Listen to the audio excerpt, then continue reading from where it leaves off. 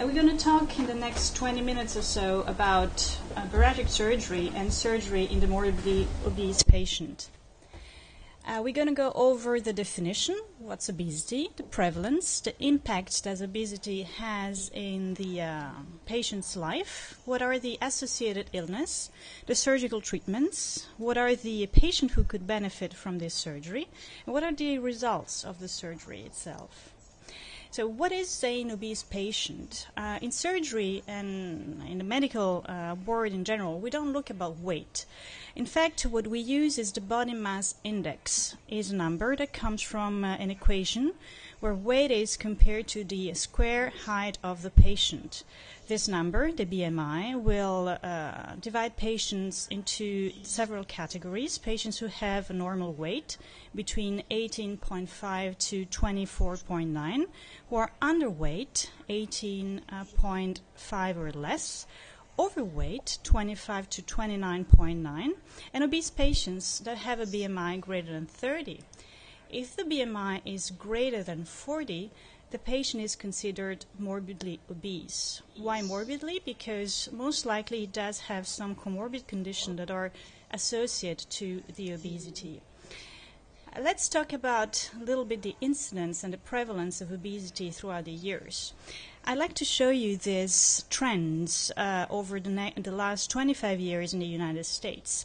The color matches the statistic of the different states. And I'd like to attract your attention to two things. First of all, you see that not all the states, and you have a lot in the United States, are in color, which means that in 1985, lots of data were missing about obesity. What does this mean? That wasn't really a great problem in 1985.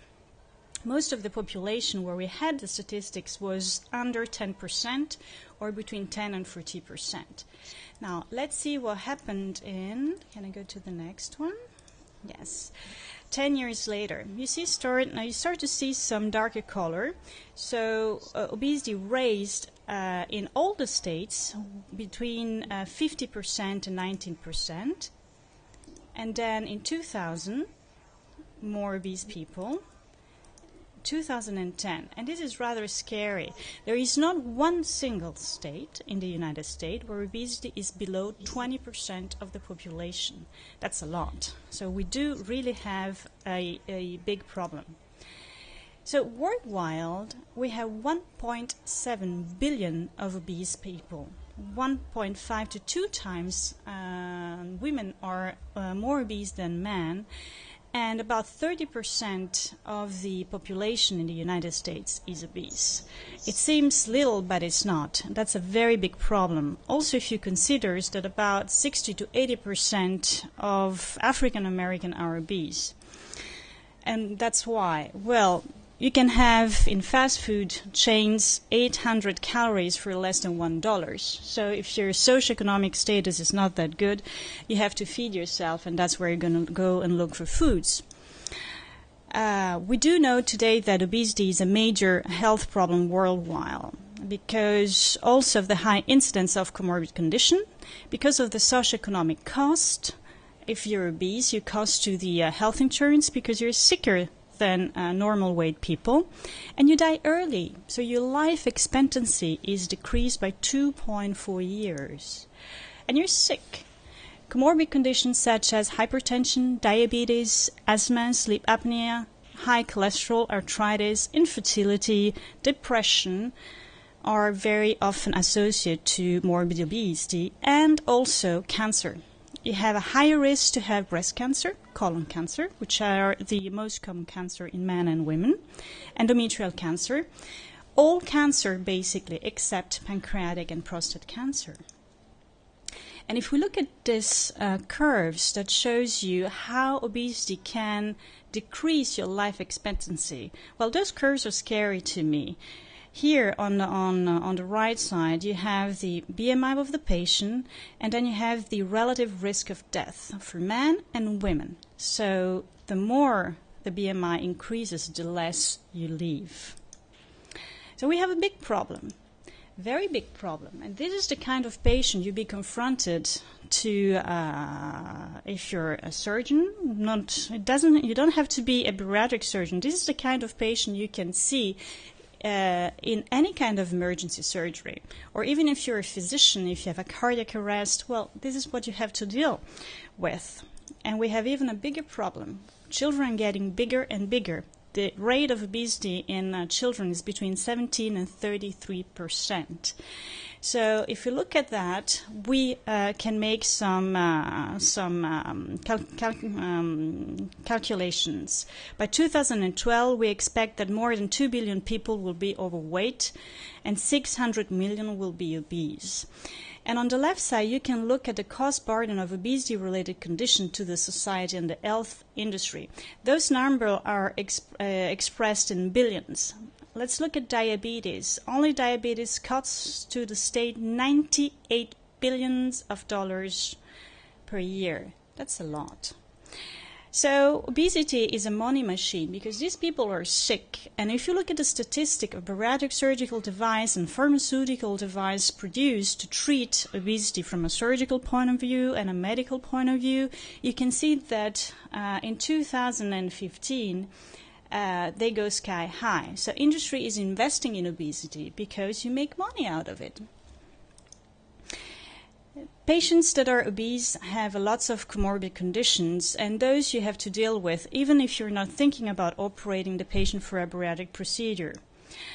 One condition in particular has to be looked at very carefully, and that is obstructive sleep apnea.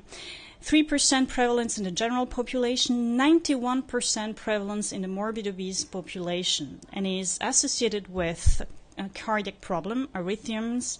You can have infarction, you can have hypercoagulability, you can have increased postoperative respiratory distress, prolonged hospital stay. If you have a patient in which you suspect sleep apnea before doing any elective surgery, that patient needs to be studied, and if he does need to wear a mask to help him breathe, you have to take care of it before the surgery and ask the patient to bring that mask with him during the surgery. And you know that that patient can make a respiratory problem, so you have to watch him very carefully.